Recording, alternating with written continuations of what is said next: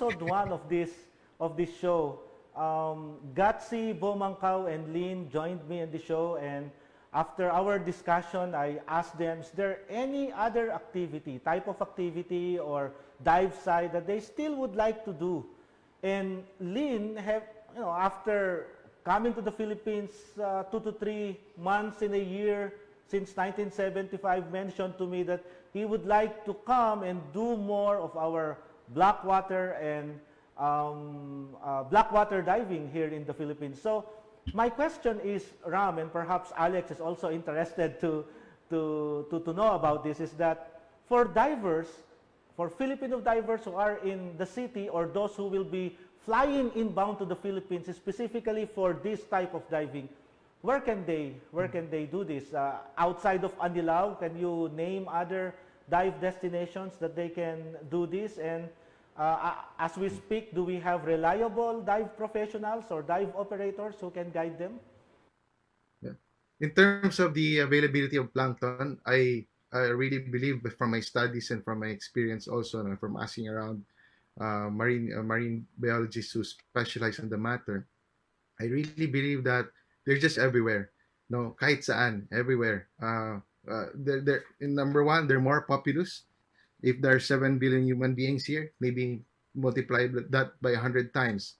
They say that in a small square meter area, if you do a sampling population, there's already like hundreds of thousands, if not millions of plankton there, no? Because some of them are really tiny. So they're just everywhere. The only question is now is logistics and like what you said, no, the availability of the professionals who can assist you.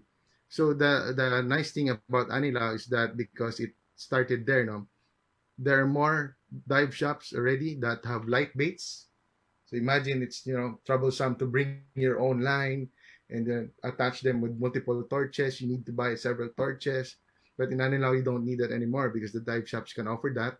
And then they have boats who are familiar with the protocols of like doing blackwater or bonfire in the deep. Now, how can they make sure they don't lose the divers or the light baits?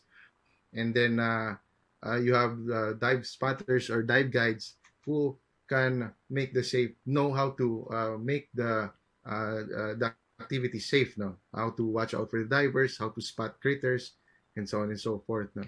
Now, so that's Anilao, no? Anilao, it's more or less pretty established already in terms of that. But Dumaguete is also picking up. I've done like a couple of workshops there already, and then the guys are very, very interested in like continuing that, the dive shops. And we've done several blackwater and bonfire dives then, and with very, very good results. In Romblon also, I've done it. No? I've done a bonfire workshop there also. And we did several bonfire fun dives and with excellent results also. In Apo Island, I've done it once. No?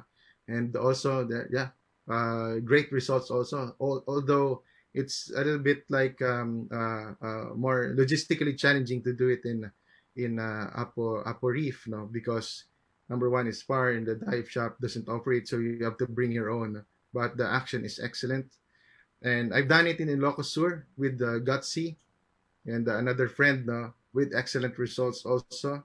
And where else have I done it? No?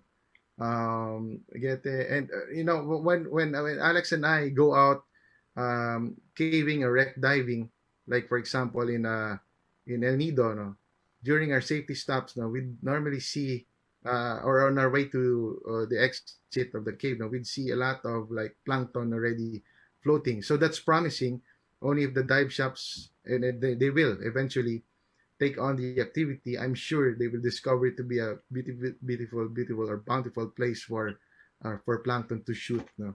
And Coron also the same. I remember when we worked on another book project a few years back, 3 years ago, I think. Yeah, in all of our safety stops, I on the way up, I mean decompression stops, I would observe a lot of plankton activity also. So very promising also in Coron. So yeah, so it's just a matter of like going around all over the different established sites already in the Philippines, and just to practice it so that the dive shops get familiar with the protocols, with the equipment, and with the safety guidelines. and I'm sure it will. No, bonfire and blackwater diving will become mainstream all over the Philippines. Um, in the region and probably in the world, I would say we're very lucky because there's a lot of, relatively speaking, a lot of blackwater and bonfire activity here already, and I think we're poised to become like we are already like one of the established destinations for that, and I think we can actually like become one of the really premier destinations, not only one of the destinations, but one of the best, if not the best, for blackwater and bonfire diving. It's